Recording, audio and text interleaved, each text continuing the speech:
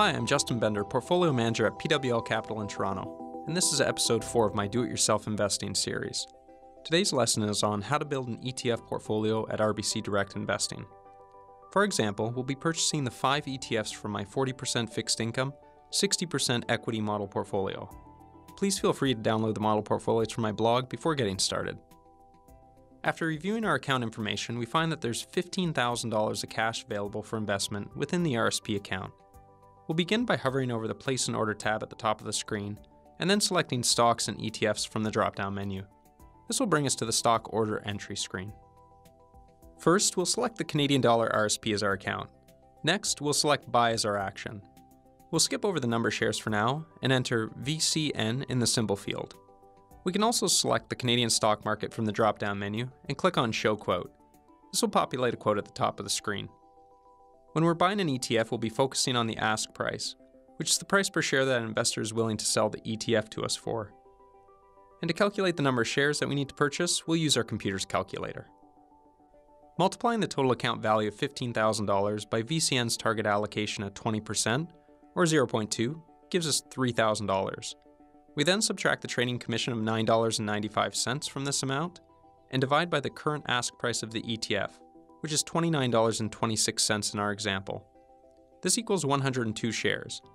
We can just round down to the nearest whole share. Let's go ahead and enter 102 as our number of shares. For the order price, I prefer to select Limit, as this puts a cap on how much we're willing to pay for the ETF. In the Limit Price field, enter an amount that's a couple cents higher than the current ask price. Even if you use a higher limit price to place your trade, you'll still receive the lower ask price if it's available. By selecting Good Through Day, your order will expire by the end of the trading day if it goes unfilled. The special instruction should automatically default to Any Part. If this is your first trade at RBC, you may be required to enter your phone number before moving ahead. We can then click on Continue to move to the trade confirmation screen.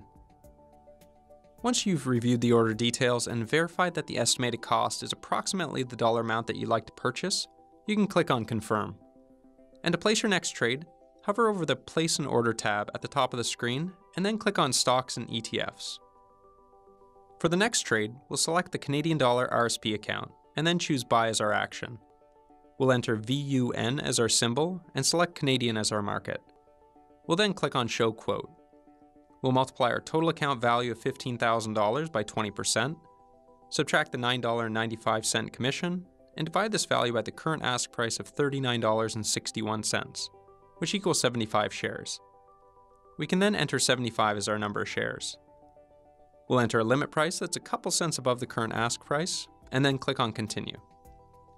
After verifying the order details, we'll click on Confirm. We can then return to the Stock Order Entry screen.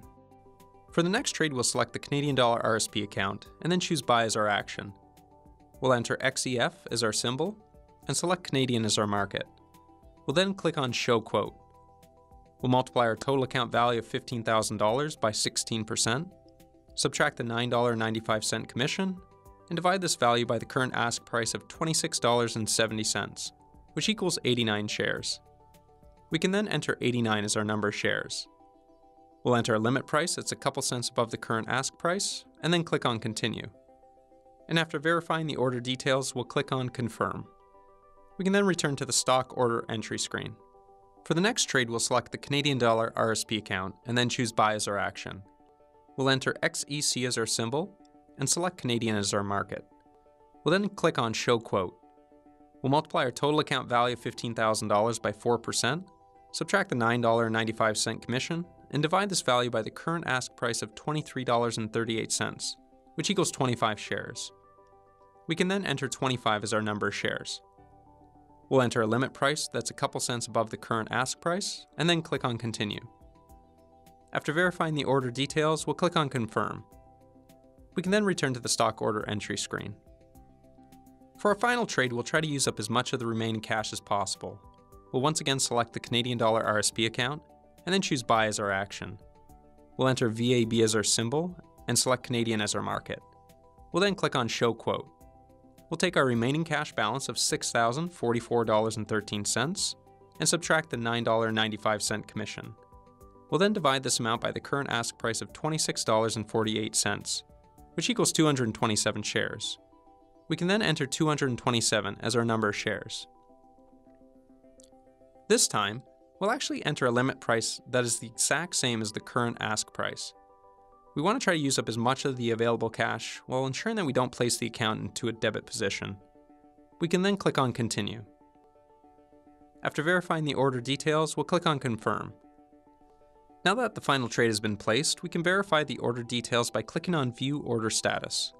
Here we'll find that all shares from the 5 ETF purchases have been successfully filled. If you'd like to review your new portfolio holdings, hover over the My Portfolio heading and then click on the My Portfolio Holdings subheading. Here we'll find that we now have about $3,000 of our portfolio in Canadian stocks, $3,000 in US stocks, $2,400 in international stocks, $600 in emerging market stocks, and $6,000 in Canadian bonds. If you have any questions, please feel free to send them to me via email, jbender@pwlcapital.com.